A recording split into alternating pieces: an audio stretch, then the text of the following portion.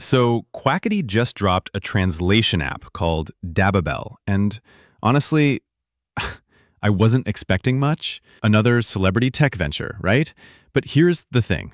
I've been testing it for a week now, and it's actually pretty solid.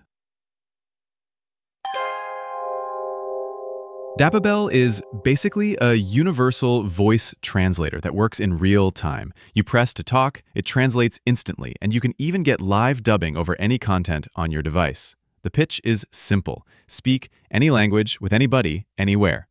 And you know what? It mostly delivers. What surprised me is how seamless the voice translation feels. I tested it with Spanish, French, and even Japanese conversations, and the lag is minimal. The dubbing feature is wild too. You can literally watch foreign YouTube videos and hear them in your language in real time. It's like having subtitles, but for your ears. The app works across your phone and desktop, so you're not locked into one platform. I used it during a work call with international clients, and while it's not perfect, it definitely broke down communication barriers that would have been awkward otherwise. Now, let's be real about the limitations. Complex sentences still trip it up sometimes, and technical jargon gets lost in translation. The voice synthesis sounds slightly robotic, though it's getting better. And honestly, in noisy environments, the accuracy drops pretty noticeably. But here's where it gets interesting. This isn't just another Google Translate clone. The gaming integration is actually clever. You can use it for international gaming sessions, which makes sense given Quackity's background.